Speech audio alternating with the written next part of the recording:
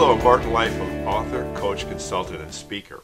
In this Focus on Fundraising series of videos, today we want to consider establishing rapport.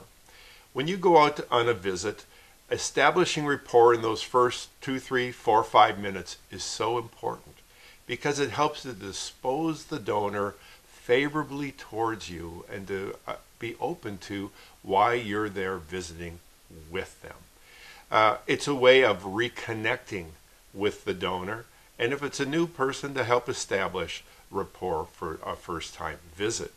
So I use a handle I call 2 G's and a C, the letters G and C, for establishing rapport, meaning gifts, gratitude, and compliments. Bringing some combination of gifts, gratitude, and compliments in the initial few minutes of a call, I found to be very, very powerful. So gifts. Bring a gift. Bring a gift that would have perceived value. We're not talking about something expensive. It could be the latest newsletter from your organization. It could be greetings from your chief executive or the chairman of the board. It could be a baseball cap with your logo on it, or the organization's pin that goes on lapels that you present to them. Something they would appreciate. Secondly, bring expressions of gratitude. So what has this person done for you recently? What have they done in total? Have they been a long-time contributor? Have they volunteered? Have they served on the board or on committees? Have they given you sage advice and counsel?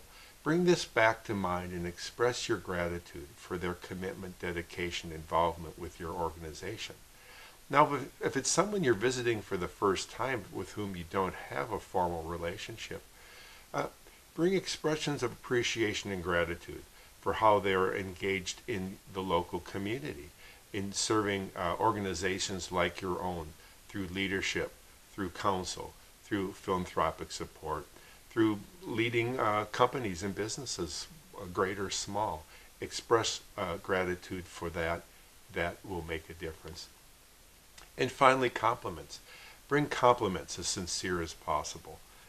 Perhaps you're in their home and there's a beautiful piece of artwork, or there's a large framed picture of the extended family. Acknowledge it.